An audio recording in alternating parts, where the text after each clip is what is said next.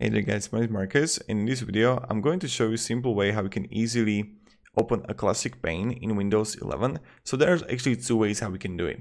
The first way is when you would click here on a start on the bottom left side. By the way, if this video will be helpful, write down below in the comments that it helped you. So when other people would come here, they will be like, oh my god, yes, it's helpful. Click on the start.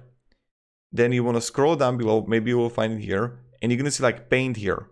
I got it in Slovak language, but it's like paint. And you want to click on it and it's open. This is the first way. The second way how we can do it is if you would go to search, and you're possibly going to find it here too, or like paint here too, or like click next to all applications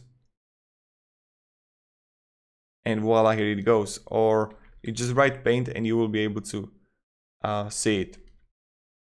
But in Slovak language it's called skicar. So yeah. Again, this is how you can open a classic paint in Windows 11.